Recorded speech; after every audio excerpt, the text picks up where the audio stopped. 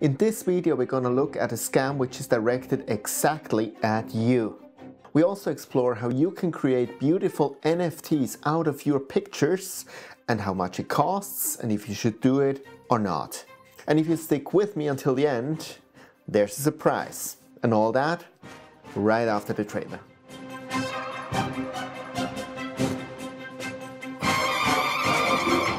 Hey, this is View into Space. I'm Sascha from Switzerland, so grüezi miteinander and thanks for watching my channel. So we start right away with the scam, and it's crucial that you know about that, how it works, so that you are protected. Because these scammers, they have you right in the crosshairs. And I can tell you everything about it because I went through it from the start to the point where they laid open their plans. So what happened? About a week ago, I got a message on Instagram, which was really nice. Hello, I love your astro photos. They're very unique, beautiful, and adorable. Who doesn't want to get such a message? It just warmed my heart. And it continued. I would like to have some in my collection. Are they for sale? Now, I did not really believe that I could sell my pictures, but I was curious and I wanted to know what's behind it. So I asked, for what do you need it? Commercial or private use? And the person on the other side answered, I really love them and I want to add them to my NFT collection. And I want to buy 6 of them. Okay, interesting. I heard to this point obviously as you have about NFTs, but I never created them, I never bought them, so my idea about NFTs was a little bit foggy. But it was an interesting opportunity to look into it. And so after studying a little bit about it, I was going back to the person. I just said, you know, how about $100 per picture? And the person was like, oh, I don't want to be greedy, I'll give you $2,000 per picture. And that's the moment where I knew that it's a scam, because nobody in the whole world gives you more than you ask for, right? So I still wanted to know, how does this scam work? So I went along with it. I was like, great, wonderful. What do I have to do? And that's when the first hit came. He was like, okay, you create NFTs from your pictures, and for that you use this platform, boommint.com. So I investigated that, and as far as I could figure out, this is a made-up platform. And I believe if you enter there the data, your credit card number and everything, they can simply suck it off and rob you clean. So I obviously wanted to outsmart him. So I said, I don't feel comfortable with this one. Can we go with OpenCDoio? This is a platform with a high reputation.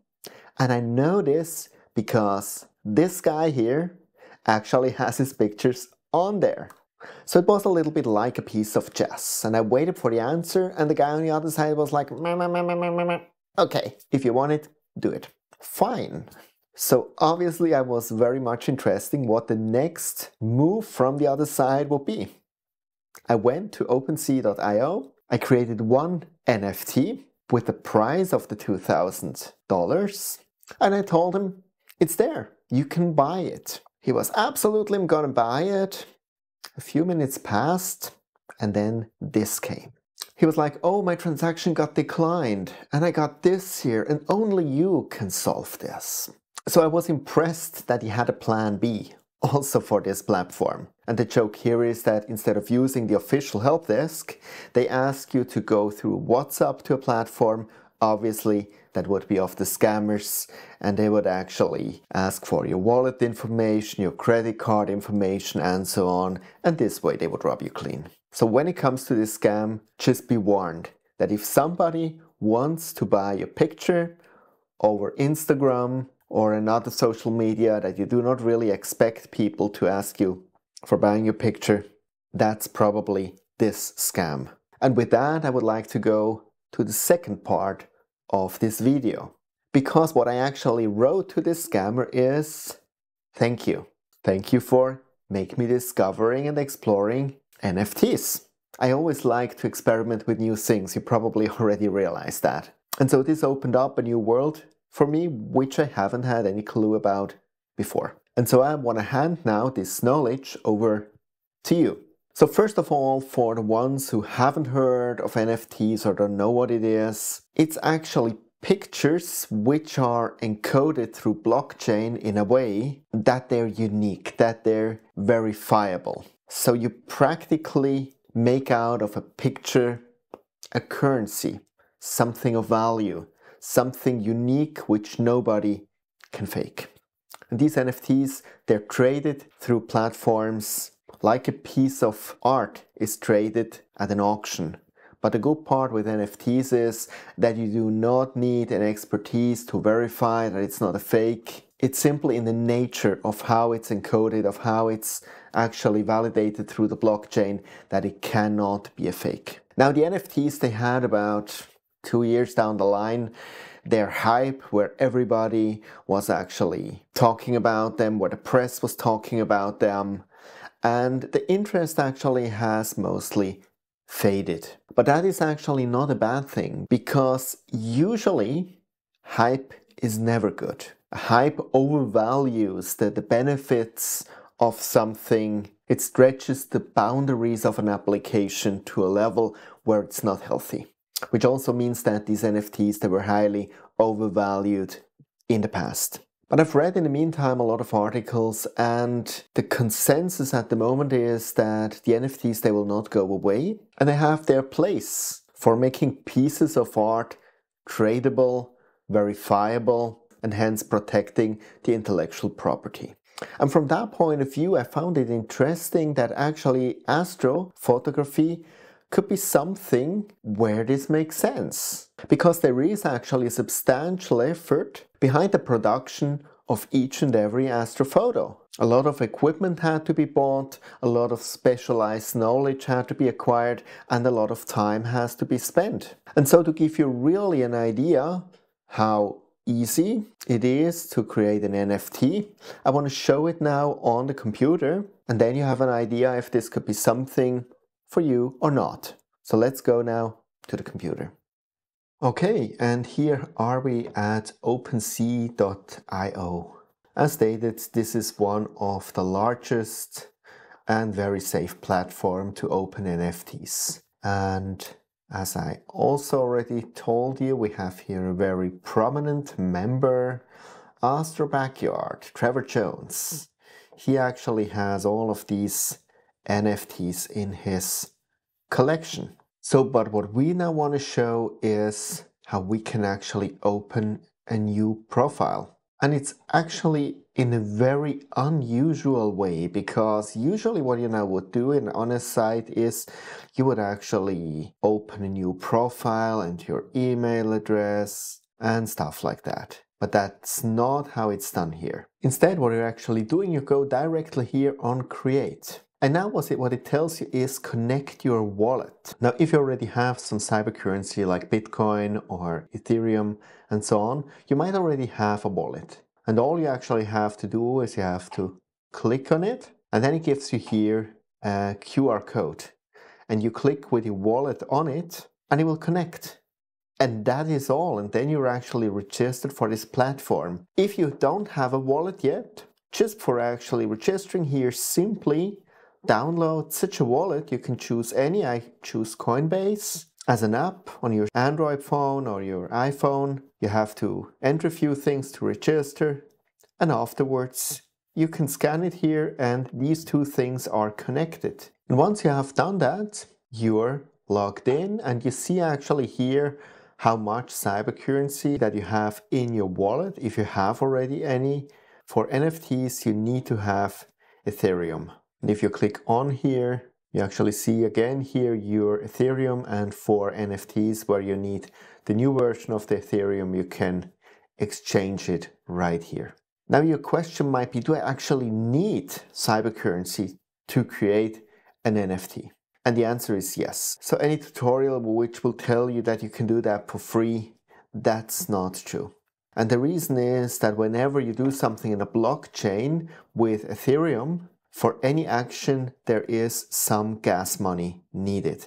This is in principle the money that's used for driving all the computers, the processes, the bandwidth within the cyber world. This is not a lot, but it's more than you would think. So if you want to create one NFT, so you need to create first a collection, I will show you that, and then an NFT. Buy about Ethereum for about 60 euros or dollars. If you want to create 3, 4, I would say buy about Ethereum for about $100. Then you're on the safe side. So once you have done that, you go here on Create and you go here on Mint an NFT. Now first you need a collection. So when you go choose a collection, you say create a new collection. So that's now what you have to do first. You have to enter here a logo. You give your collection a name, a token symbol, whatever you want. You go here on Ethereum. And once you have done all that, you can create continue. And then actually it costs money.